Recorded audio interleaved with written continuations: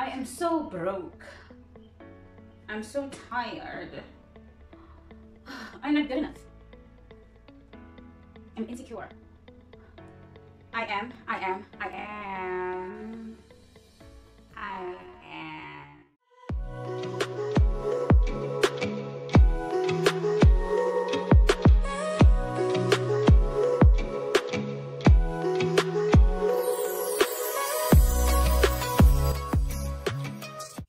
Hello everybody and welcome back. This is Walk the Talk and my name is Jumi Ramila. Thank you so much for joining me today. Today, as you have seen in the intro, we are speaking about the power of I am. Like every time you say I am blah blah blah, I am whatever, you are declaring it and you are manifesting it. You are calling it into being. And today we're just going to speak about the power of the words I am. Without further ado, let's get straight into this one. During the course of this week, I was speaking to my colleagues, having random conversations, and one thing stuck out from the conversations that I had with my colleagues. Like there was this one consistent thing that kept sticking out in every conversation that I had with different people, and that thing was the power of words. Like they would say that whatever you say with your mouth is really impactful, it's really powerful. And this one particular colleague of mine, when I speak to her, whenever I greet her and I say hi, how are you, or good morning, how are you, she will say I am BBM, and that stands for blessed beyond measure. So every single time I greet her, she says I am BBM. And you know what?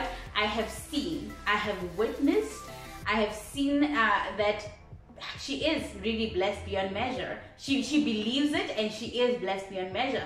The things that happen in her life have been continuous blessings, have been blessings that she had nothing to do with, and she couldn't even imagine those things happening in her life. So the power of her words have manifested and have prophesied things that are currently happening in her life, and I believe that it will continue, to manifest things that will happen in the future, in the lives of her children, in the lives of her family in general. So there is so much power in the words I am.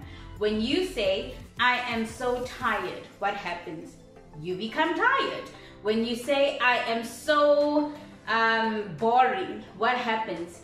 You become boring. It's just the manifestation of what you are saying. When you say I am this and that, you are directly linking yourself to that thing that you say you are. And some people say it's the universe, but I believe that God gives you what you say you are. God will grant you whatever you say you are. And I know that there's a scripture that speaks about, I think it says something like, as a man thinks, he becomes exactly that. So as you think, whatever you think you are, you become that. And there's this favorite quote of mine by Henry Ford. He says, whether you think you can or you think you can't, either way, you are right. And I'd like to switch it up a little bit. This is what I do. I say, whether I think I am or I think I am not, either way, I am right. Because if you think about it carefully, like if you think that you are attractive and you believe that you are attractive, then you are attractive. Whatever you say with your mouth, in terms of who you are, and in terms of what you can do, in terms of how you see yourself in general, you become exactly that. So there is so much power in what we say about ourselves, in what we say about the people around us, in what we say about our environments, our jobs, whatever you can think of, about our children even. I have these sessions with my mentor / mom / counselor.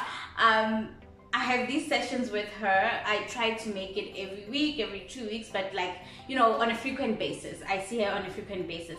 And I've been doing this for the past 5-6 years.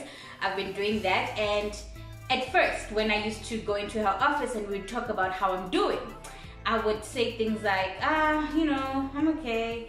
And she would say, okay, how are you in terms of your academics or work? Or I would be like, I don't know, I don't think I'm that smart, I don't think I'm that I'm good enough to be even working where I work. I don't think I deserve to do X, Y, and Z. I don't think I deserve this and this and this, right? And she would say, well, that's exactly why you haven't reached where you want to reach. That's exactly why you haven't done what you would like to do, is because you think you can't do it. You think you are not good enough to do it. And that's why you won't perform at a level of excellence at work, because you don't think that you're good enough to work where you are working.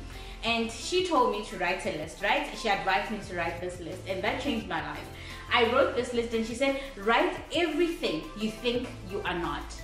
Man, it was so easy. I went through that list in probably 2 minutes. I was just like, okay, maybe I'm exaggerating. Maybe 5 to like 7 minutes. I wrote that list, and it was so fast. And I wrote all these things. It was a long list of what I think I'm not, or what I think I can't do. And she said to me, okay, I want you, in front of every word that you've written, in front of everything that you wrote that you think you are not, I want you to write the words I am.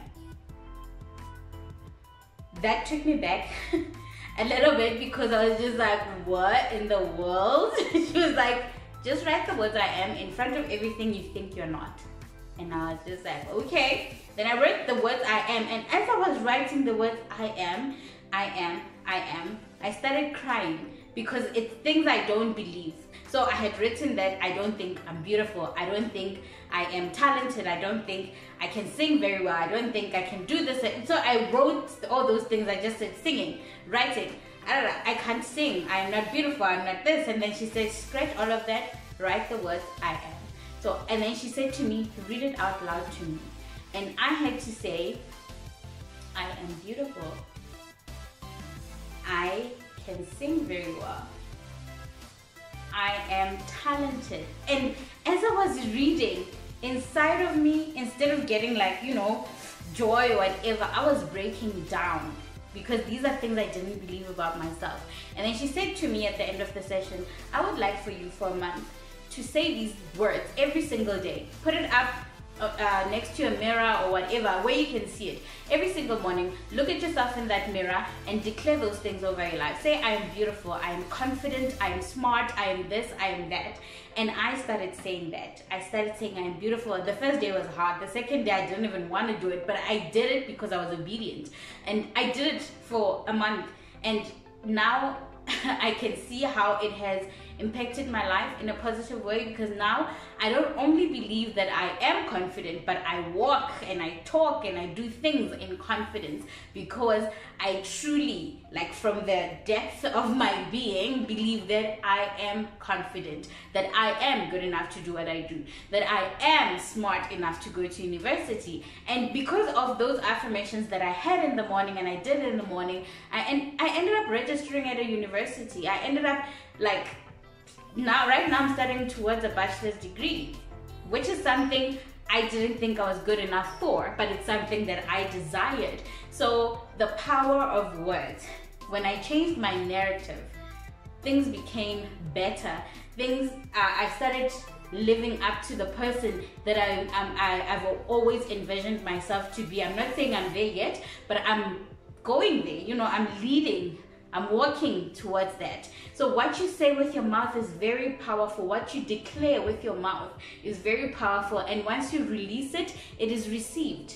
And when it is received, the response is according to what you believe you are. So change your narrative. And if you're a person who always declares negativity over their lives, my encouragement and my advice would be that you start declaring the opposite of what you think you can't do, or what you think you are not. You will start seeing the manifestation of all of that. You will start seeing the blessings that you think you didn't deserve. You will start seeing favor. You will start seeing things change. You will start having more peace as well, and clarity, and you will step into who you've always envisioned yourself to be. You will step in the woman or the man that you always thought you are but couldn't get there. One of the things that prevent us, or rather hold us back from becoming the best version of ourselves, is the words that we speak with our mouth. So what are you going to change? How are you going to speak about yourself? Are you going to be kind to yourself? Are you going to start seeing yourself as the person who deserves things? Please tell me in the comment section, what are you going to start declaring over your life? Please stop declaring negativity. Please stop declaring things that are untrue about you, because I don't think that when God created us, He created us to be useless, or He created us to be not enough. He created us for a purpose, and for us to reach that purpose, to live in purpose, that means that we have to start declaring that we are deserving of that purpose. We are born for that purpose. I think, yeah, that concludes our topic for today.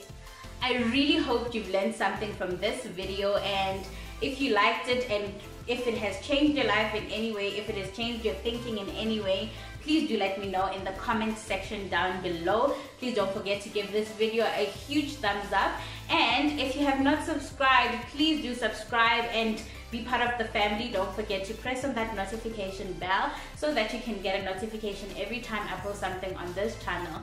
I will see you in the next video, and it's always lovely to be with you. My name is Ramila, and this is Walk the Talk.